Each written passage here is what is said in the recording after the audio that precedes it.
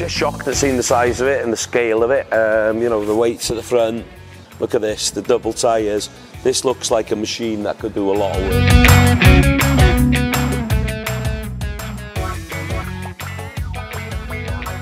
Data navigation here, so you can use any kind of satellite implements, computers, so all this can be worked great. There's a touch screen, which is fantastic, right in front of you.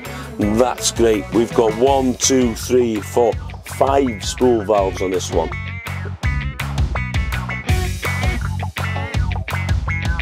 Yes, such an eye-opener. What's interesting for me is how smooth the whole operation is from start to finish. We've seen from right in the beginning where the gearbox was being made. Now we are on the last production line. These are being produced at a very high standard, and we can see it right here. I can't believe what we're seeing. And now you can see the finished product near enough, except for the wheels, is when it comes right here.